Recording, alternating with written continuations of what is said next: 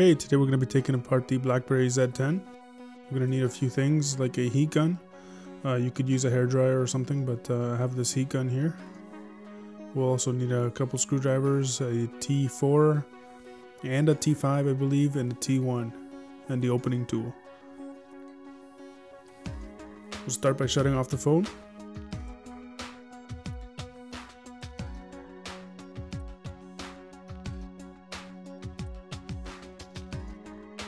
Take the battery door off. It just unclips here. Remove the battery. Take out the SIM card and a memory card if there's one in there.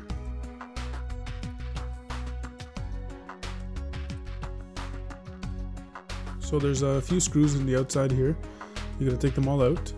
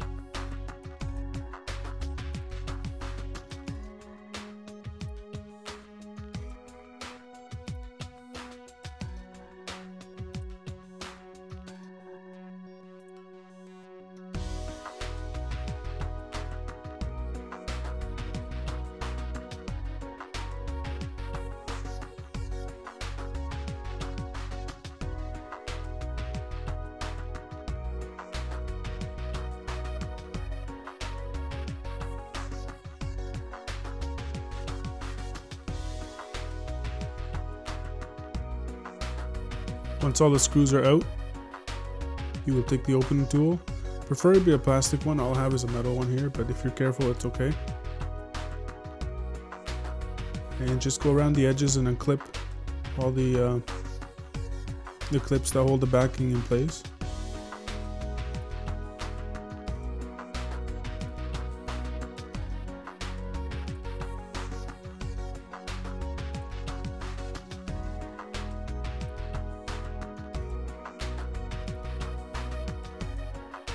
It's very simple to do. Just take your time. You don't want to break anything. Also, don't stick the opening tool in. You might hit the motherboard or something else. Right away you can see that this Blackberry has been water damaged. There's a red dot above the earpiece or on the earpiece speaker. Right here we're just going to unclip all the connectors.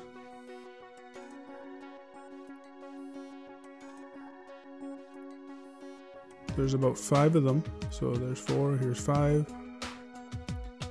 Make sure they're all unclipped before you start taking the motherboard out. The motherboard comes right out very easily. And just put that aside. Now we're going to take the other tool here. There's a bunch of little screws here. There's about 1, 2, 3 there. 3 on each side, and they're T1. That's what I'm using here anyways to take it out. They're very, very small. Now the ones on the side hold the screen in, the digitizer, the glass and digitizer and LCD.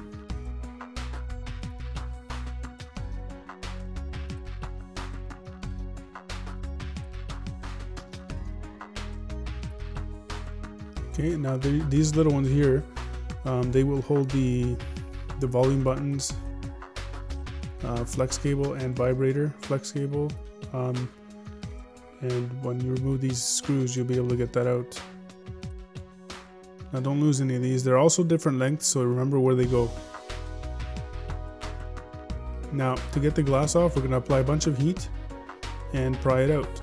This is the connector for the whole front screen assembly.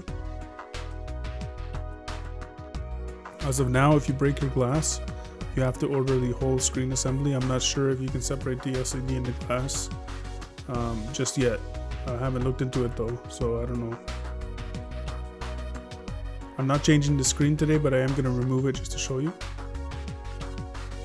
So apply the heat with the heat source.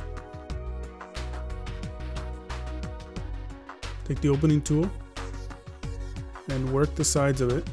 And the top does come off first. It has to come off first before the bottom. So just work around the edges and unstick the adhesive.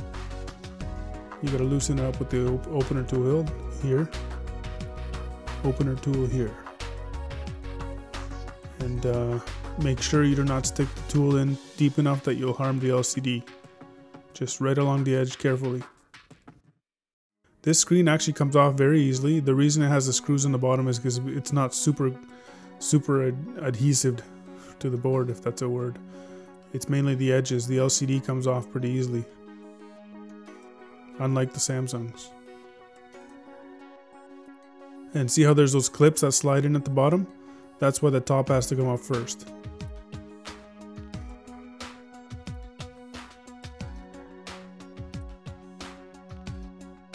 It's nice when it's not solely depending on the adhesive to keep it together. There's screws and clips and whatnot. Now the connector, you have to slide it out, but you gotta curve the board like I did there, the mid frame, to get it out. Once it's out, this is it. Very simple. So if you order the screen, make sure you get the LCD with it, because I'm not sure if you can do anything with just the glass.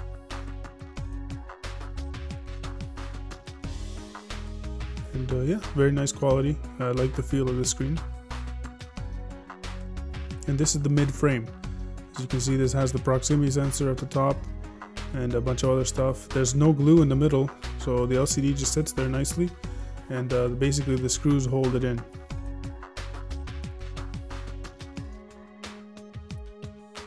Okay, so that's it. Now we'll put it back together. Start by sliding the connector in. You gotta go bit by bit. Once that part's in, just twist the main frame, the mid frame around until you can slide the thick part in. Make sure you don't twist it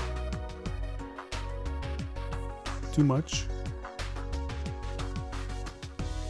There you go. Make sure the bottom clips slide in first before putting pressure on the screen.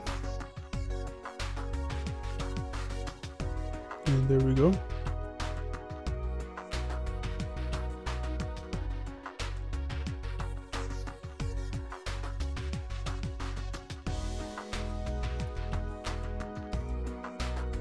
Connectors do stick to the main board, or the mid frame, I mean, and then we stick the bottom, the volume buttons back in the rocker.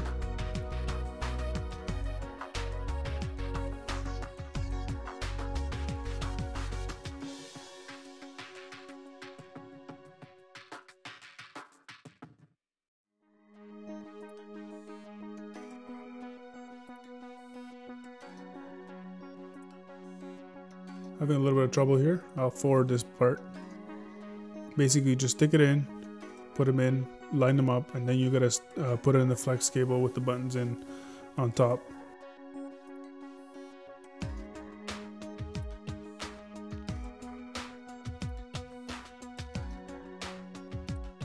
There's only one way it can go, so it's easy not to mess it up.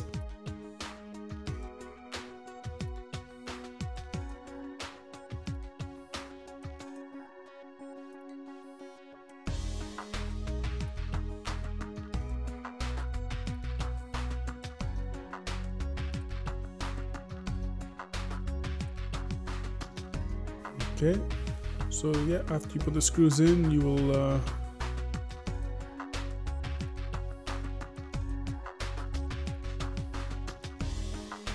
put in the screws for the screen on the sides. Those screws are very important, and they do hold the front screen assembly together, or onto the midboard. Also test the volume buttons, make sure they're clicking nicely so they're lined up.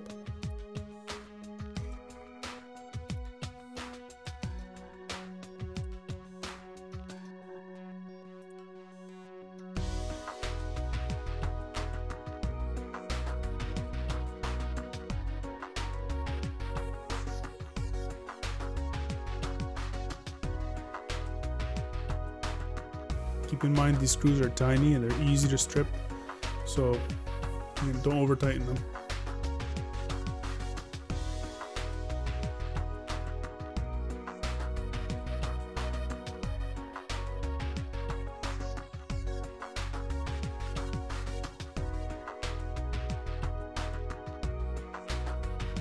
Put in the screws that were holding the headphone jack. Now we can put the motherboard back in. Start from the top down, I find that easier, and make sure the connectors are not underneath the board.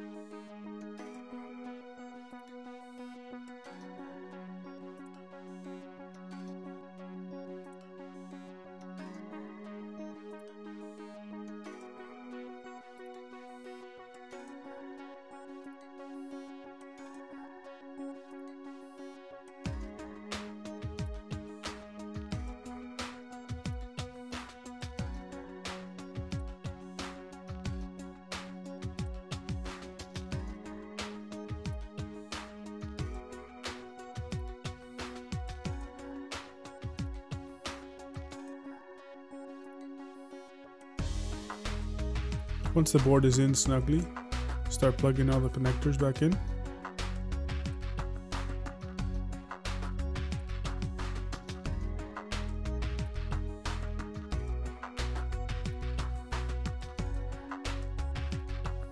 Like so.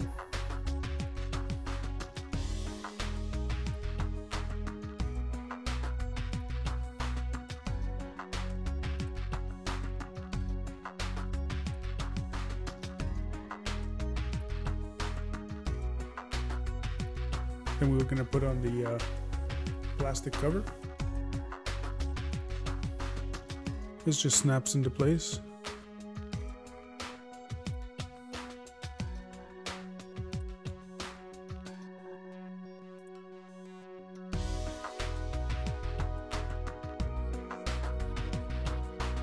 And then we'll proceed to put all the screws back in.